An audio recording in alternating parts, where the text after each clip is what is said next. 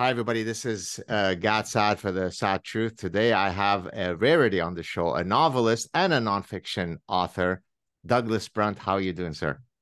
Great to be with you, Gad. Thanks for having me. Oh, I'm so delighted to have you with me. Let me just read a very, very quick bio of you, and you could add anything that you think I might have missed. You're a New York Times bestselling author and host of the Dedicated with Doug Brunt podcast, which I am honored to be appearing on in about a month or two. I know 2 months, I think, in early December. You have three previous novels: Ghosts of Manhattan in 2012, The Means in 2014, Trophy Son in 2017, and your current book, which came out in September, The Mysterious Case of Rudolf Diesel. It's really a historical book, so it's not a fiction book. Maybe we'll start with this one, and then we'll talk about your how you actually create all these characters in your novels. Tell us about Diesel. I must admit, just like your wife, people who don't know, it's Megan Kelly. I listened to your chat. All I knew about Diesel is that that's the thing that I shouldn't put in my car, and it ended there. So please teach us. That's right. So 8 years ago, I was the same as you and most of your listeners probably, misspelling diesel with a lowercase d, thinking it was maybe a fuel that we're supposed to avoid for our cars.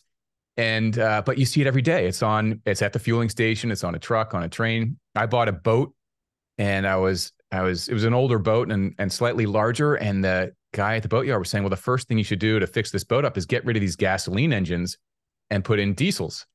And so I was saying, well, why? I didn't realize it was a different kind of engine.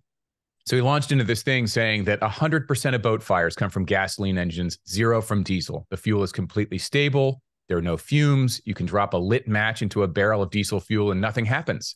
Plus, you get 3 or 4 times the fuel efficiency. So on your 200-gallon tank of fuel, you'll go 3 or 4 times as far. So I repowered with diesels. And then about a year later, as you say, I've previously written a few novels.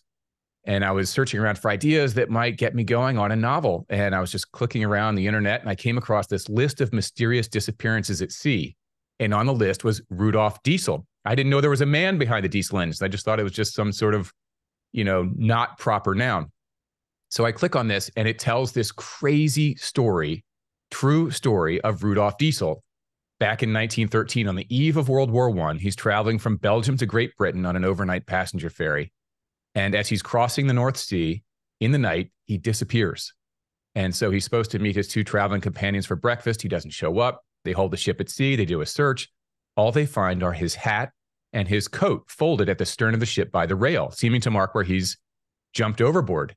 And so the presumption is suicide, but two other theories hit the newspapers because it's really hard to imagine today, as we all don't even know there is a person, Rudolf Diesel, but at the time he was a huge global celebrity. It would be like Elon Musk disappearing today, just suddenly, hopped a flight to Nantucket and then was At that gone. level, at Elon Musk level. Truly at that level. He was a global celebrity. It was the front page of the New York Times, front page of the papers in London, all through Western Europe, even out to Russia. Headlines of every newspaper that the great inventor has disappeared. And two theories of murder appeared. One was that John Rockefeller may have murdered him, or agents of big oil. And the other was that Kaiser Wilhelm II, the emperor of Germany, may have murdered him and sent his agents, because he, and we can get into this, but he represented an existential threat to both of those figures, because his engine had by 1913 emerged as a dominant power source for both industry and war. So in the case of Kaiser Wilhelm II, it's a military threat. In the case of Rockefeller, it's a pecuniary threat. You're going to affect the bottom line of my wallet. So we've got suicide, we've got murder. I don't want you to give away any sort of giveaways. I want people to read the book. But if you were to assign a points on 100 as to which of suicide versus murder, it's Kaiser, murder, it's Rockefeller, where does the evidence stack up from what we know until you came along? Well, if you go to the Encyclopedia Britannica, it's suicide. And suicide has been the presumption for the last century. And the crazy thing is that there are so many holes in that theory. And the one thing I do give away is that it wasn't suicide. As you go through the evidence, that's available now. It's so much easier to go back and do this sort of what is really a circumstantial case. But you can look at the newspaper reporting from the time. So much, you can do what I would call library research now with subscriptions to different databases. More is scanned every day. I can look at every newspaper from every city around the world now from that era. It would have been very hard to do that in 1930 and reconstruct this case. So you'd have to actually go to the cities and pull newspapers out of cabinets and things like that. So it's easier to do some of that research now. But it very clearly was not a suicide. But I reconstruct that sort of quarter century leading up to World War I. And it's a fascinating cast of characters, not only in the diesel story of where the engine went around the world and who was using it, but also how he became such a threat to Kaiser Wilhelm and to Rockefeller, because the diesel engine represented something totally new.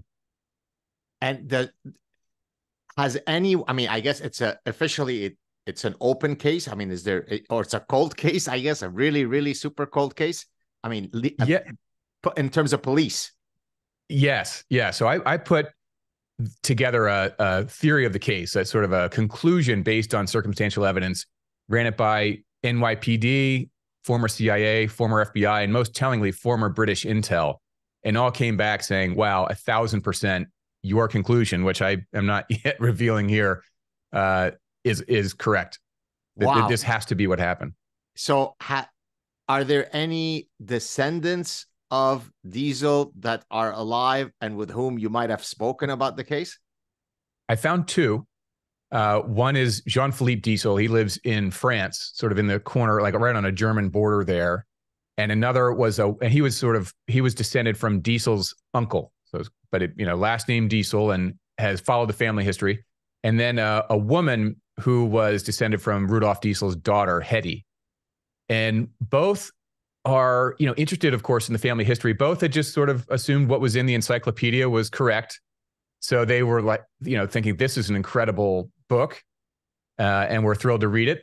All their lives, they'd been thinking, suicide was the conclusion.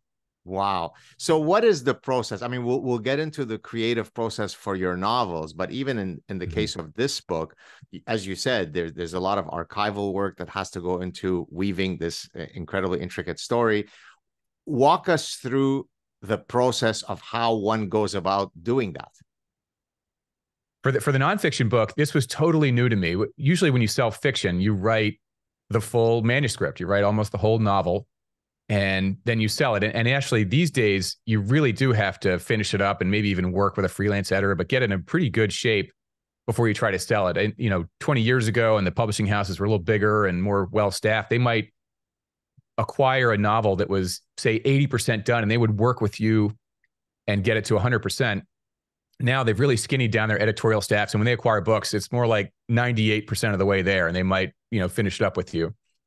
And many of those editors that were formerly in the big houses are now independent freelance editors that work with, young and up and coming writers. But basically you write the book and you sell the book. What I learned in this process is that's not how nonfiction works. In nonfiction, you sell a proposal, and you're familiar with this. There's maybe a sample chapter. There's a detailed outline of what you're going to do. There's a list of the research that you have done and will continue to do, and the new information you'll present, a list of competitive works and market, things like that. It's a standard proposal format. Is roughly 30 pages or so. So I didn't know that. I worked with a new agent who helped me go through the proposal structure, built out this proposal. And I'd been working on the book for quite a while already, because in the beginning, I'd considered writing it as historical fiction. And the more I did research, the more I developed a theory of the case, and the more I found things that were supporting that theory. And I realized there was almost nothing written about Rudolf Diesel in the English language. There are two academic biographies, one from the 60s and one from the 80s. Very little about him. So I realized I've got to tell this story for real. I've got to do the nonfiction version of account and do it and truly try to do justice to his legacy. So I went through a very different process on the nonfiction side. With fiction in the past, I've always done a lot of research for these books anyway, less archival. My three previous novels were all set roughly present day. So a lot of the research I did there was primary research, interviewing folks. My most recent novel, which came out called Trophy Son, was about a tennis prodigy, and it was really focused on our culture's new obsession with single sport specialization for early youth. So if you're 7 years old and you're a good tennis player, that's what you do, to the exclusion of almost everything else. And tennis is very intense in that way. You get pulled out of mainstream schooling and go down to some tennis academy if you're really promising. So for that, I interviewed James Blake and John Isner and other great tennis players, many who went to the Bollettieri academies but never cracked the top 500 as well, but now still exist in the orbit of tennis as a tennis coach or, running the rackets program at a club and things like that. So I love the research piece of it. That's always been a part of what I've done for my novels. I think it helps get the story down with a little bit more force on the page. If you have that knowledge, even it almost becomes instinctual. Just knowing you know it helps you write it better. So I've enjoyed the research piece, but as you say, this is much more archival. This is all 100+ years ago. Do you have a preference in terms of the creative process? You've only done one that is nonfiction, but having now done both genres, are you better suited for one or the other, or both are exciting because they're so different? Both exciting, but I prefer the nonfiction side. It was so fun to have these moments where I'd be in archives and I would discover something that to anyone else would be not that big a deal. But in the context of the story that I'm creating, it draws a connection that is enormous. Churchill is a huge figure in this book. Adolphus Busch, the founder of Anheuser-Busch, is a huge figure in this book. He was the American diesel pioneer. And you'd find something, Churchill said this 2 days after Rudolf Diesel said that, and it was meaningful, and it was like the nerd side of Indiana Jones, where you discover a little piece of treasure that is something you can share with the world in this book that is meaningful history. What explains the fact? I mean, in reading some of the blurbs for the book, I haven't yet had the chance to read the entire book, but in going through those blurbs, I can't remember if it was you who mentioned it or it was part of the synopsis from the media kit that he should be standing along many of the illustrious other thinkers of that era, and yet he's somehow forgotten. And that right away reminded me of, so I'm, as you probably know, I'm an evolutionary psychologist, and so of course Charles Darwin holds a very special place in my heart. Yet Alfred Wallace, who independently came up with the theory of evolution, is a little asterisk footnote, and there are historical reasons for why that might be the case. So in your case, what explains why Diesel is so unknown to most people, and that only 2 academic biographies exist of his life? Yeah, the story of why his history has been paved over this last century is somewhat explained by the element of the caper in the book. And so I'll go back to 1913. The reason Kaiser Wilhelm found him to be such a threat is that by 1913, the diesel engine had emerged as the only engine that could power a submarine or U-boat. And gasoline and kerosene engines wouldn't work. They were spark ignition. They were flammable. They were constant boat fires. You didn't have the range to get a submarine out into open waters and control sea lanes. But with the diesel engine, all that changed. And suddenly the submarine became a terrifying offensive weapon. And this was at the peak of the Anglo-German naval arms race.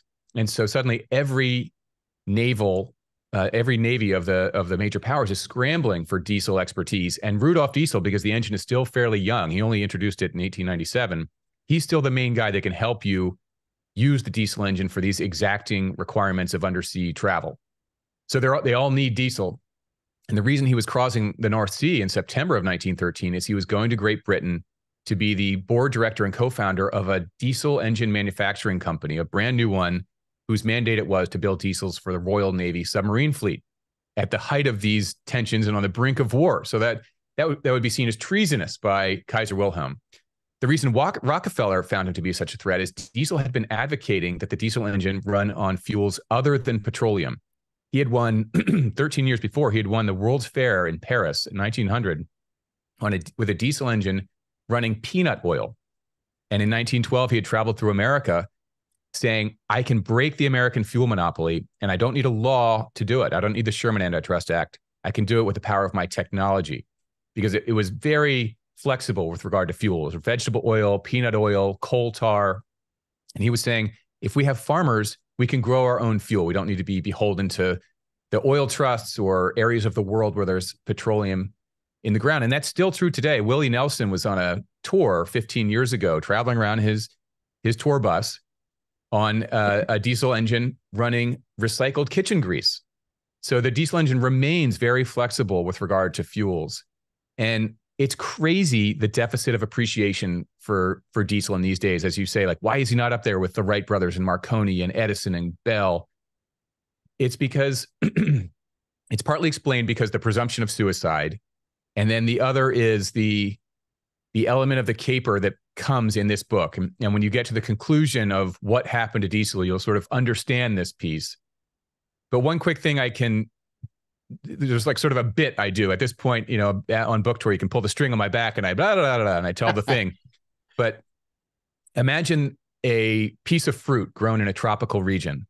Every piece of heavy machinery and farm equipment used to grow that fruit is diesel powered. The fruit then gets loaded onto a truck. Anything on the roads larger than a passenger car is diesel powered. It then goes down to port where a crane, diesel powered, loads it onto a cargo ship. 100% of cargo ships on the oceans are diesel. Really, like the only boats on the water are these sort of outboard pleasure boats. Anything bigger than that is diesel. So it goes across the oceans under diesel power, goes into a port, gets loaded onto a truck, onto a train. From about 1950, 1960, every train in the world, diesel powered, gets taken into a warehouse somewhere inland where very likely a power plant is diesel powered. Really, nothing moves in our global economy without diesel. And that's to this day. And the fundamental design of the engine, which is this high pressure engine, is basically the same as what diesel introduced more than 120 years ago. Wow. On the Greta Thunberg metric of green, and so for her not to be upset with us, does he score better on green? And forgive my ignorance, I mean, short of knowing that these different, energy producing machines, I know very little about this. How does it stand in terms of the green continuum? Well, I'll answer that in two time periods. So in 1913, it was extraordinary. And pollution and efficiency were two of his main objectives. Efficiency was his number one objective. Pollution was his number two objective. And then there were these subsidiary benefits that, like the cold start, you didn't need to raise steam. So a military craft, you could just turn diesel on and off you go, as opposed to the steamships of the day where you had to spend hours boiling water by, burning coal and quote unquote raising steam. So a military ship's like, all right, let's go. And then it's 3 hours later, they're still boiling water to get the ship going, whereas diesel, just off you go. So it had huge military advantages. But efficiency and pollution were two of his main goals. And you can see it in the difference of the ships of the day.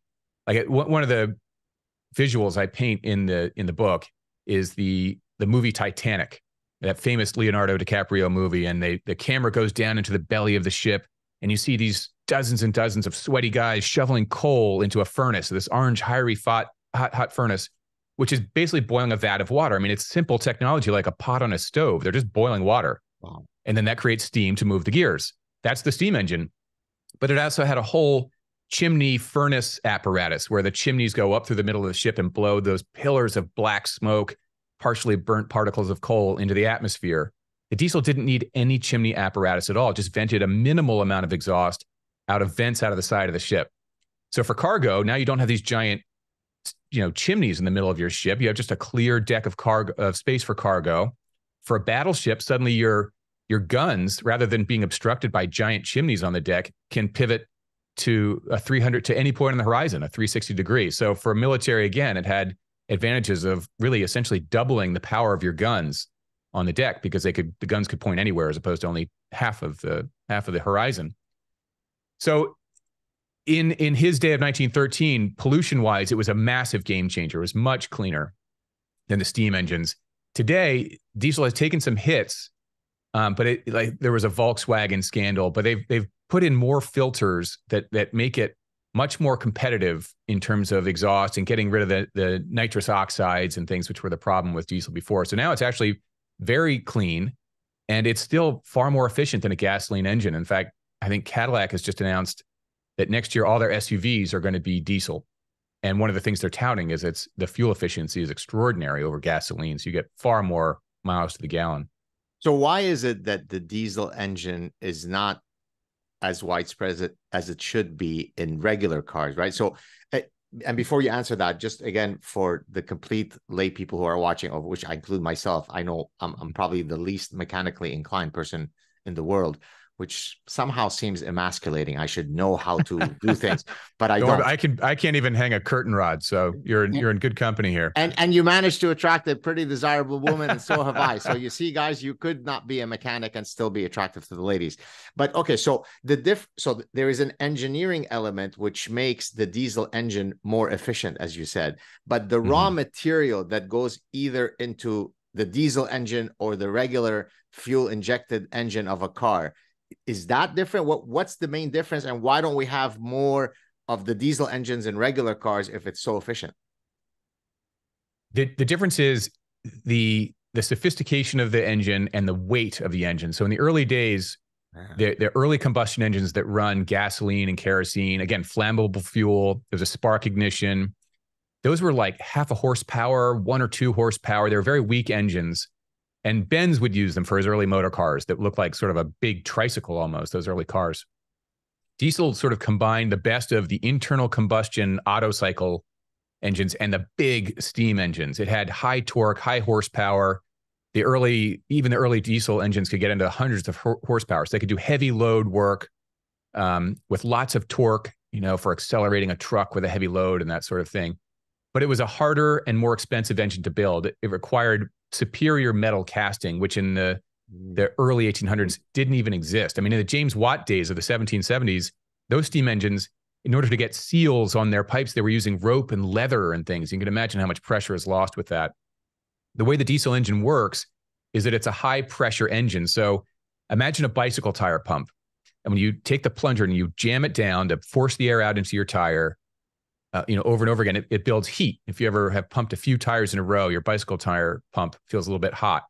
That's the idea of the diesel engine, only it's completely enclosed, doesn't let air leak into the tire pump. It's just an enclosed cylinder. And when you jam that plunger down, that highly compressed air creates heat.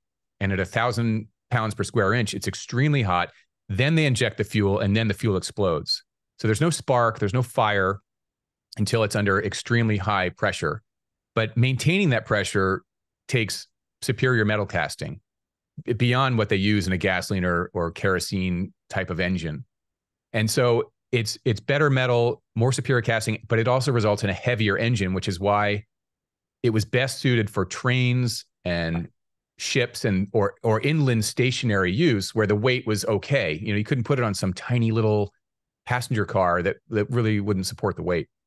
What an amazing answer you gave, because now that explains to me why you see it on trucks but not on, because I've always wondered but never thought much of it. Why is it that trucks use diesel but not cars? It's really a function of it works well with heavy machinery because you can dilute its weight amongst the larger weight, hence trains, hence ships, hence trucks. And even for passenger pleasure boat crafts. Recently, I think it was Johnson & Johnson or Mercury, one of these outboard engine manufacturers for boats, for passenger boats, was like, oh, we're going to come up with an outboard diesel. And they even announced it, but then it turned out it was too heavy. It just didn't work as an outboard engine. Just, that amount of weight on the back of the boat didn't work. It's a heavier engine. So it's best in certain environments and not others. And why would you? So if it can use the kitchen grease and the vegetable oil or peanut oil, is the main reason why we don't do that because you can't produce that source in an industrial scale level that would be needed to power an economy? I mean, is that the key obstacle? That's the obstacle. And that's what Rockefeller and the petroleum folks made sure there was never a business case to build out that infrastructure. And there's one story from Rockefeller's past that I can share to demonstrate that. So one of the interesting things about Rockefeller and Standard Oil generally is it was founded in 1870. By 1900, Rockefeller was the richest man in the world. In those 30 years, they didn't sell gasoline. Gasoline was a waste product that they would toss away. They were selling kerosene, and Rockefeller was in the illumination business. He was a lighting guy.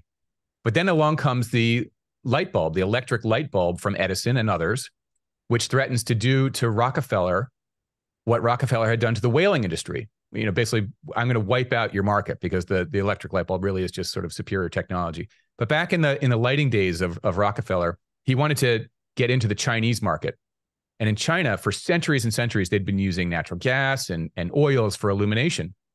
Rockefeller comes in with Standard Oil, and they give away these beautiful, gorgeous little kerosene lamps that are well designed, give great light, and they're free. And he gets them all over the place and sells kerosene nice and cheaply. Now everybody's saying, well, this is wonderful. I've got this free kerosene lamp. And then the price of kerosene goes up. So he got his market addicted to his product. So it was a sort of a situation where supply controlled demand. And he did the same with the gasoline combustion engine market. He made sure gasoline was readily available and inexpensive, and tried to supply it into areas where the internal combustion engine was developing, like the automobile, because it really was not a sure thing that petroleum and gasoline was going to be the fuel of the 20th century. And in fact, in this book, there are about 100 little footnotes in there. And this is something my editor and I wrestled over, because I used to have about 300. And he's like, it's too much. And I get it. It's annoying. You're sort of reading along, and then you got to go down and read the foot and come back up. And so I wanted to get just enough to make it like a little present to go down to the bottom of the page, something you'd sort of look forward to.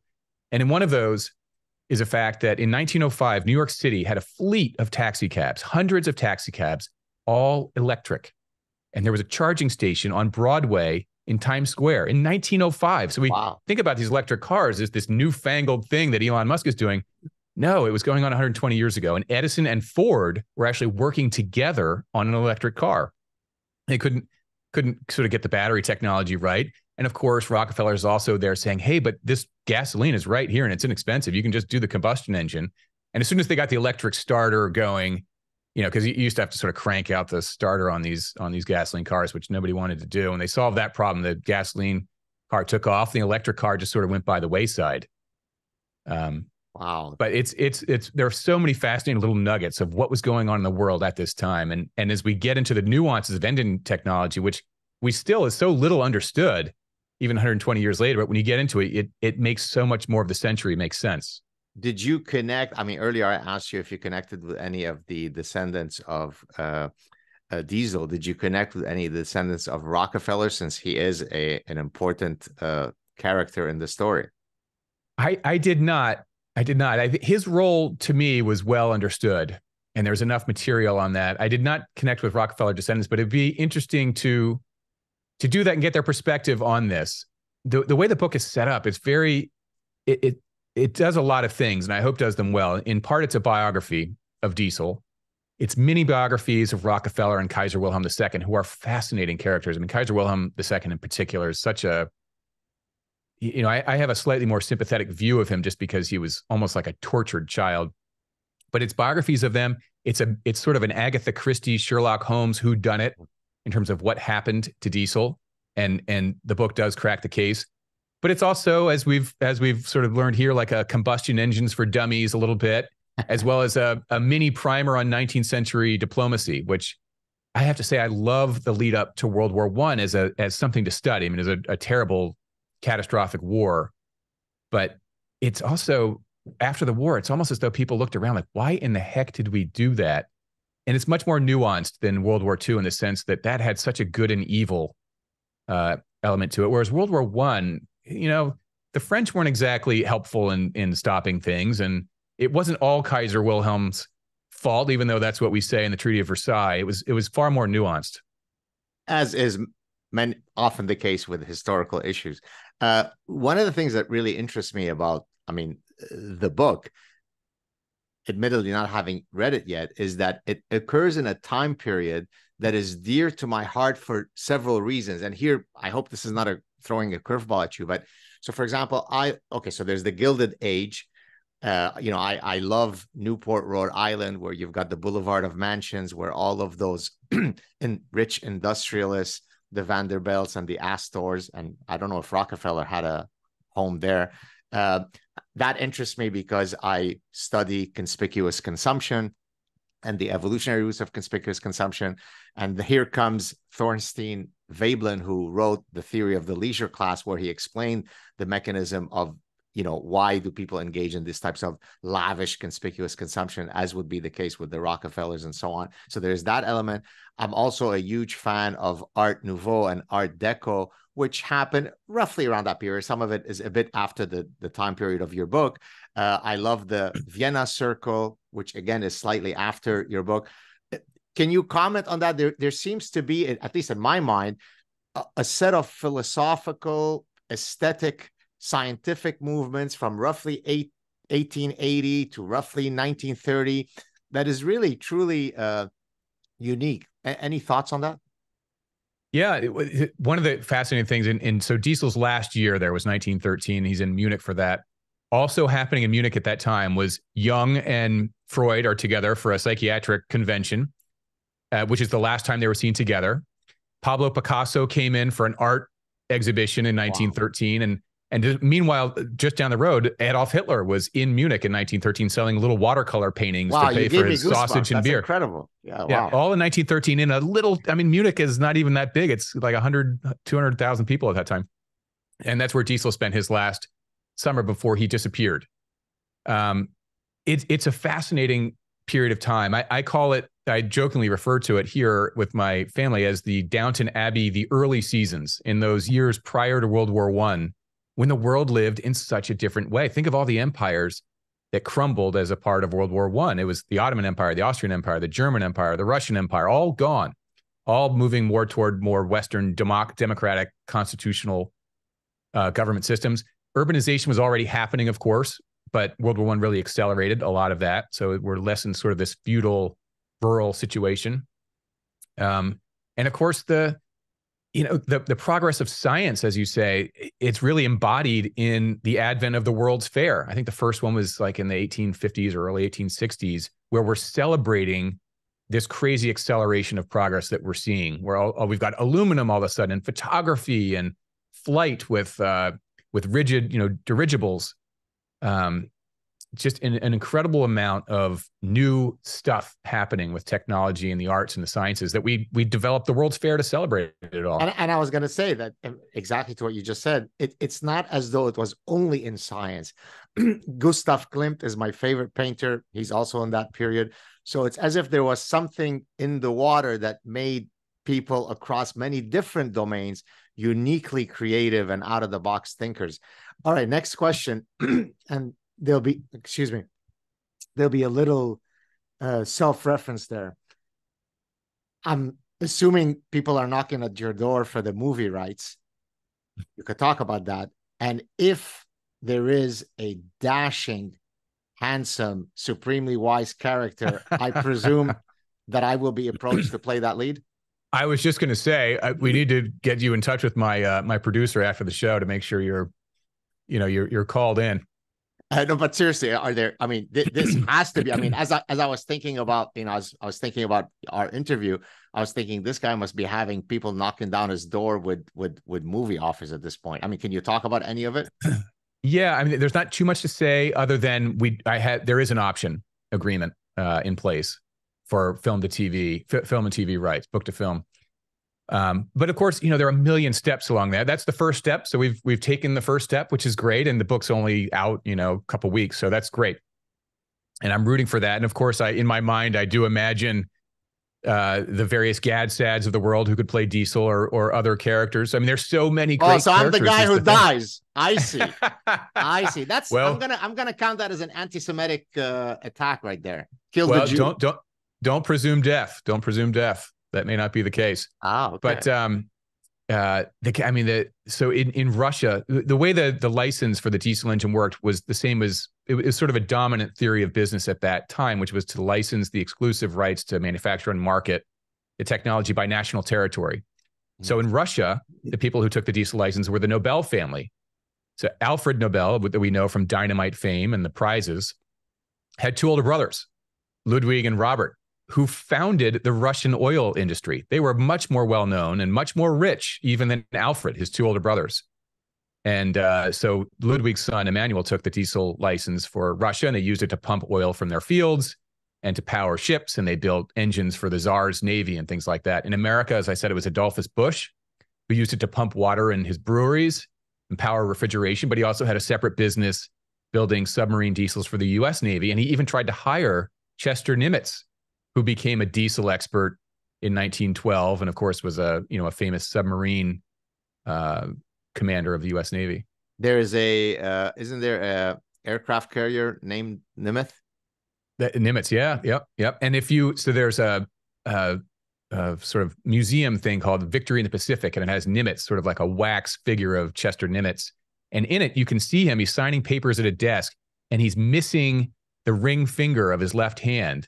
And the reason is because in 1912, he was in Augsburg, Germany, visiting diesel and diesel manufacturing plants. And he got his finger caught in an engine. And it ripped his finger off.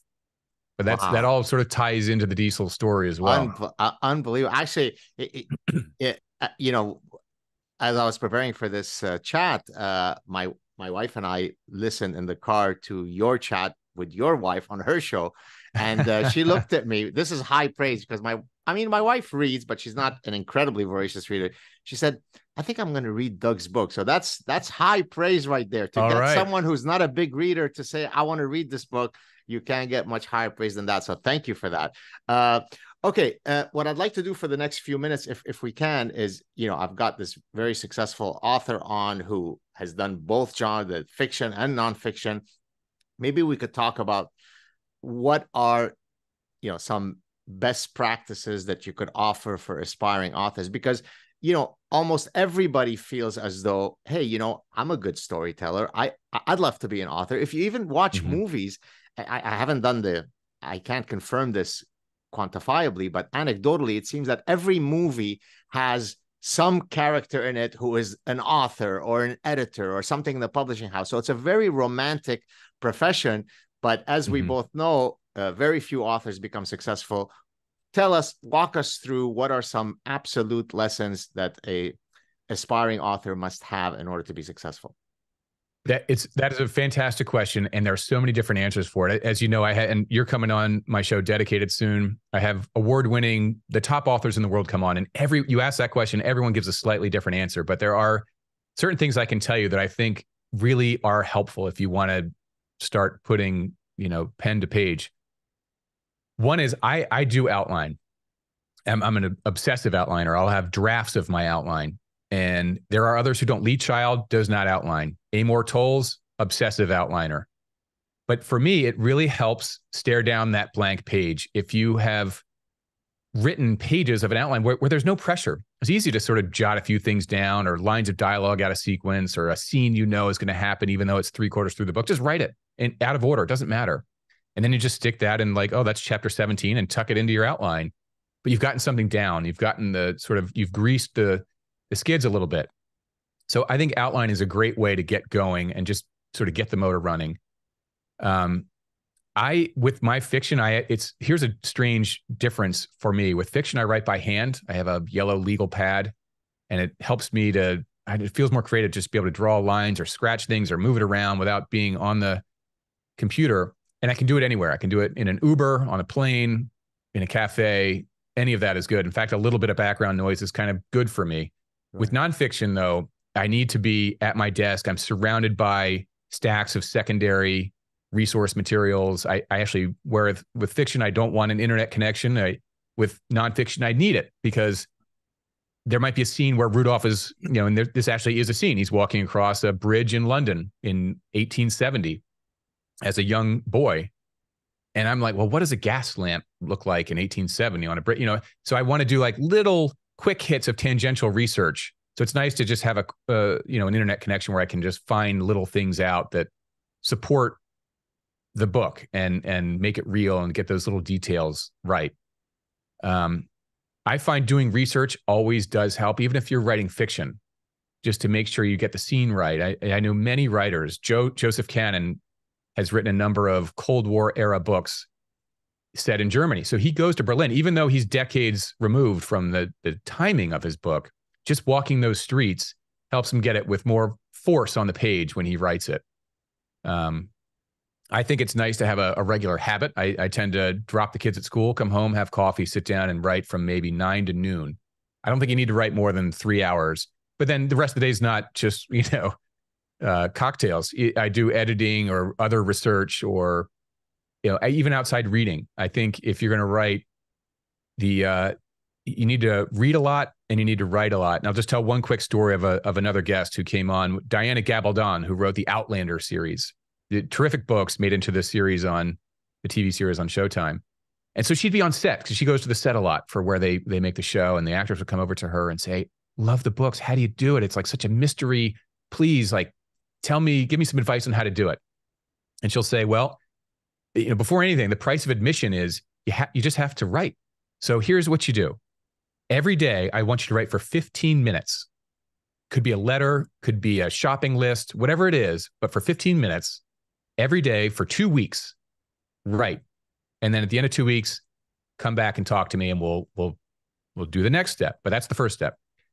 So you may already have guessed what happens from here. They never come back. At the end of 2 weeks, no one's been able to do it. So, the number one thing is, if you embrace some alone time, if you enjoy the process of writing anything, be it a diary, a letter, or whatever, you're more than half the way there. Yeah, beautiful answers. I mean, in my case, I also like to, so you said I write from 9 to 12. I also try to achieve some minimal number of words per day. I know this sounds, it's not very romantic, but you need grit and discipline. I mean, and of course, this, if you're going to get a big book advance, there is a gun to your head from your publisher saying, you better get me that book by such and such date. And if you lead busy lives, just the fact, it becomes very easy. Well, today I can't really work on it because I'm teaching 2 classes, and then I've got meetings with these graduate students, and then I've got to apply for this grant, and then I got to do this editorial stuff. And then I have to talk to Doug Brunt. And so, maybe today I won't work, but then there's as many valid reasons tomorrow why I'm also busy. Right. So no matter what, and this is not a very romantic prescription, but it's a very important one, you have to have the discipline to say, as you said, just write. And so, I could be suffering from bronchitis. I'm going to meet my minimal daily output. Now, sometimes it fluctuates. Sometimes I'm very productive, and I might go off on a thing where I produce 1,000 words that day. Other days, I've got to do a lot of a priori research, so it's only going to end up being 200 words. But I have a certain set of markers in my head of where I need to be in the unfolding story. If not, I could never turn the book around in time. Is that similar for you?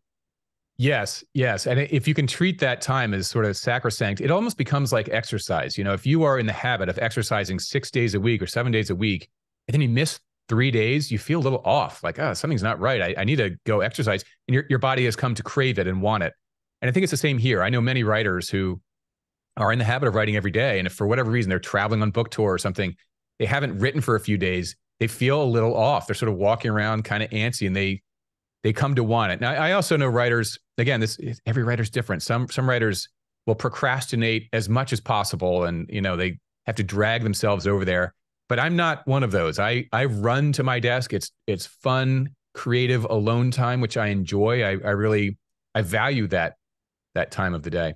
Well, so I'm going to link what you just said about creativity, or the process of creating, to, and forgive the self plug. So in my latest book, the happiness book, which hopefully we'll get a chance to talk about on your show, I talk about early in the book about the 2 most consequential decisions that you'll make that either will impart great happiness or great misery upon you: choosing the right spouse, choosing the right profession.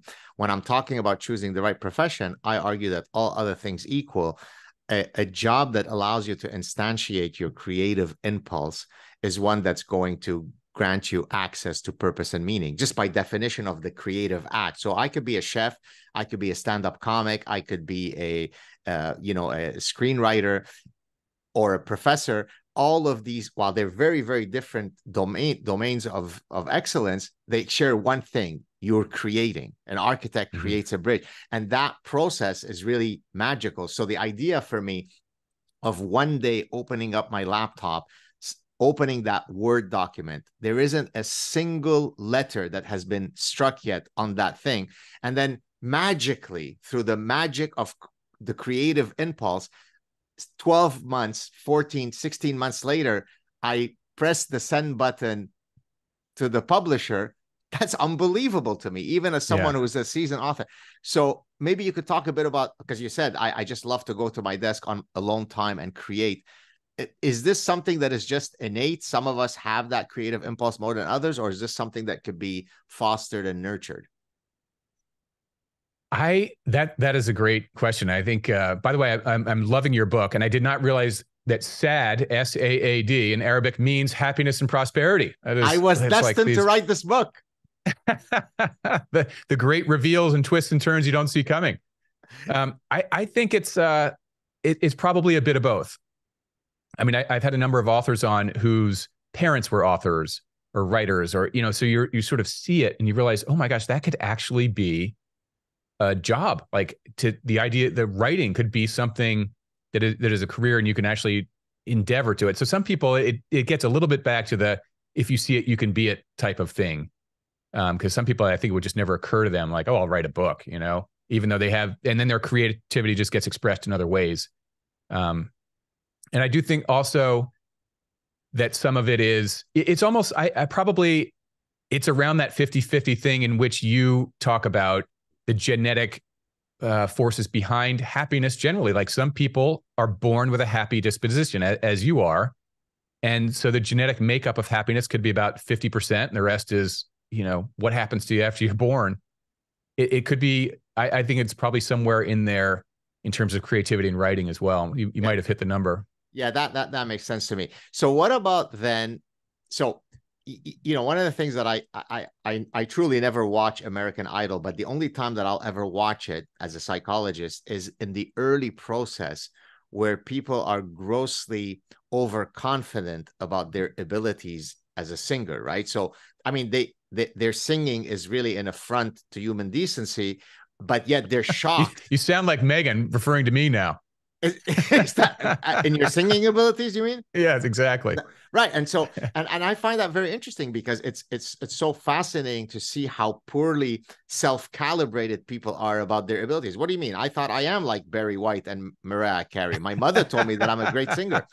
And so the reason I'm talking about all that is because the same overconfidence trap can happen for aspiring authors, in that it seems as though it's approachable, right? I mean, singing doesn't seem like it's such a thing. I just open my mouth and I think I could be just as good as Mariah Carey. No, you can't, right? Whereas other things, there does seem to be a barrier to entry. I mean, it's very few people overestimate their ability to be linebackers in the NFL, because that seems to require a set of skills, a physical reality that many people don't have. And so people don't overestimate their ability to be NFL linebackers. But to be an author or a singer, it seems like, yeah, I think I could do it.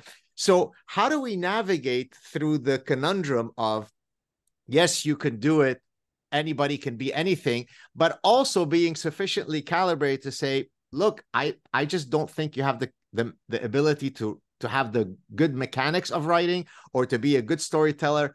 Get out of the game. How do we navigate through that? No, it's great. And our current culture, or the coddling culture that we have now, is certainly not helping.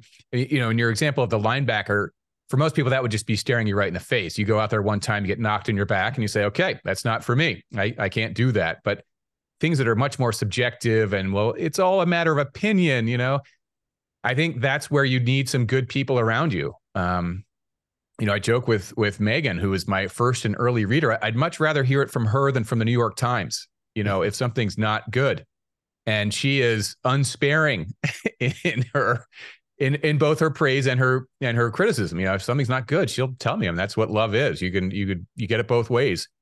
And so you do need that. Now, that said, of course, there are people who've gone to, MFA classes where the teacher said, I'm sorry, you don't have what it takes. And you fast forward 10 years and they're winning a Pulitzer for fiction. Like Jennifer Egan was in a MFA class, and, the teacher thought she really didn't have that much potential. And then Jennifer Egan is on a Pulitzer Prize winning tour for A Visit from the Goon Squad. So, you do have to have some resilience and some thick skin. But then in the end, you also need to be real about it. And I think some of that, it can become self-selecting, because people have to pay their bills ultimately. And so if, that may select you right out of the process. If you find that your fiction writing isn't paying the rent, you might be forced to, get out into something where it is more in your zone of genius. Yeah. I mean, can you mention again, what was the name of the author that you just mentioned? The one who had been told in her MFA class? Who was that?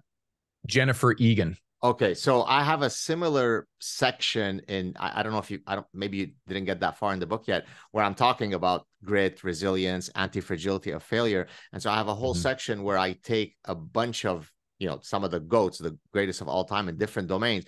Michael Jordan rejected from his high school basketball team, sophomore. Steven Spielberg rejected not once, not twice, but 3 times from the USC film school. Lionel Messi, greatest player of all time, told that you're not going to be a professional soccer player. You're too small and frail. Zinedine Zidane, who's the greatest French soccer player of all time, rejected by the Algerian coach. He could have played either for France or for Algeria by ancestry. And the Algerian coach looked at him and said, this guy is too slow. He's not going to make it. He's a World Cup winner.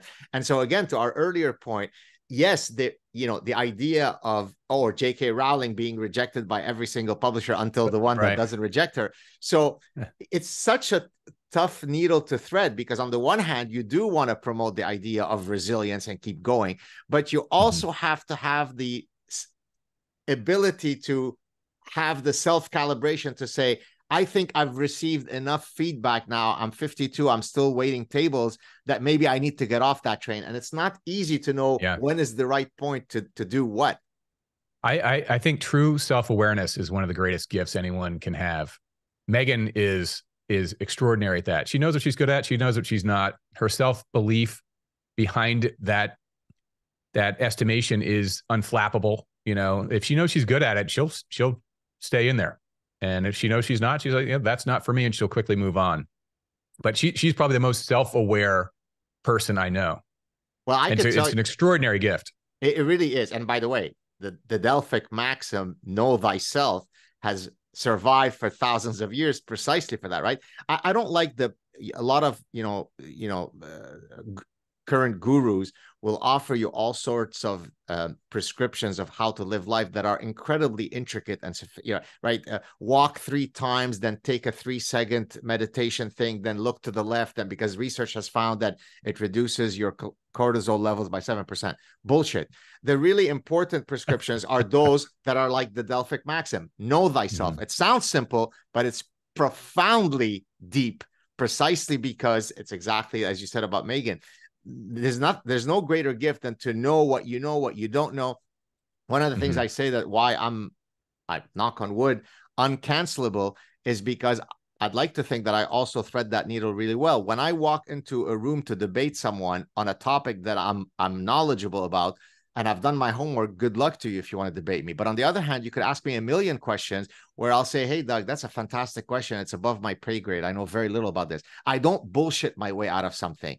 And being calibrated about what I'm good at and not good at allows me to always maintain the trust of the audience, because I never falter or fail, because when I don't know, I just say, I don't know. I don't wing it. Yeah, I think that exactly said, that builds trust. And you come across as genuine, and it's also great to hear a professor who's written all these books, to say I'm not done learning. There's lots of stuff I don't know, and I would love to hear from people who know it, so then I'll know it. It's a great way to go through life. Can I tell you something? I mean, you can't see the rest of my study here, but I'm surrounded by a gigantic personal library of books, probably 10 times the number of books that are behind you. And one of the greatest stressors in my life is when I walk in every day in my study and I know that there's at least 400 unbelievable books that I've yet to read. So there's all this juicy, incredible knowledge out there that's not in here. And that, of course, makes me compelled to read more, but it also grounds me in that I know how little I know of what there is to know. So yeah. Yeah, I hear you. Try the ones that go on the shelf. Generally, I've read. There are a few gifts or things that I know I'm going to read, but it's a tough process to get on the shelf in my office. You're probably sent books to get blurbed and things like that all the time that find their way on there that you haven't read yet. Indeed. All right. Any projects that you're working on, beyond what we've been talking about, that you'd like to mention here, or promote or plug? Please take it away. The one thing the podcast takes up a fair amount of time, interviewing a number of great authors coming up, yourself included. And the other thing I'll say about my next book project is there's a funny saying that my editor and I have bandied about, which is that sometimes one author's footnote can become another author's whole book. And in my case, I think one of my own footnotes will become my own next book. So I want to stay in this time period, this quarter century before World War I. And I found an interesting story that I think is similar to Diesel in that it's like this hidden history. It's people you know, but you only knew a percentage or so. And there's a whole revelation behind that has connections to people throughout the world. That Diesel, there's a huge connection to Winston Churchill and the world leaders of the time, and Adolphus Bush and the Nobel family, and all these things sort of weave in together in this crazy tale. And this other one won't really solve a murder or missing persons case, but it will delve into that hidden history element that the Diesel book does. Now I feel like you've thrown a challenge for me to go through every footnote and try to guess who it is. So if you start seeing DMs from me on your Twitter account, I'm probably going to be trying to guess who that might be. Hey, Doug, what a pleasure to have you. I can't wait to hopefully meet you in person soon. And by that, I mean both you and your lovely wife, and hopefully I will be coming with my wife. But real honor to have you on. Please stay on the line so we could say goodbye offline properly. Real delight to have you on. Cheers. Well, the honor was mine. Thank you. Thank you, sir.